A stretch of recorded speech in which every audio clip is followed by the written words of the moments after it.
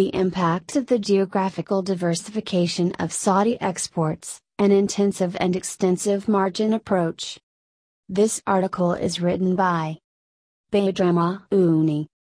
Contribution and originality of the study is that export diversification is a new field of research in Saudi Arabia. In fact, it was the lack of studies in this area that led to this paper tackling the effects of export diversification on performance through the geographical extensive margin approach. For this purpose, an extended nonlinear gravity model was estimated using the PPML estimator, which leads to a consistent and robust estimation and is original and suitable for data with zero observed dependent variables.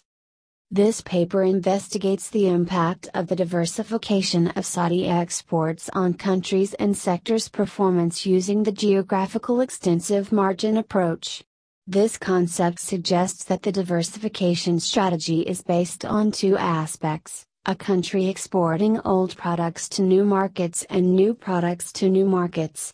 A multiplicative gravity model that includes traditional control variables, such as economic size and geographical distance between trade partners, was used to estimate the determinants of Saudi exports.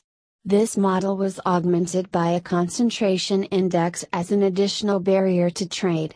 This estimation used the Poisson pseudo-maximum likelihood (PPML) method in order to cover Saudi partners during the period 1999 to 2018.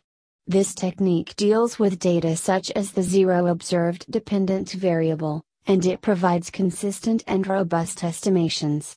The study's analysis found that the old product new destination strategy led to an increase in export value as a result of the emergence of new market demand in China and India. On the other hand, the new product new destination strategy is limited and doesn't contribute to the diversification of Saudi exports.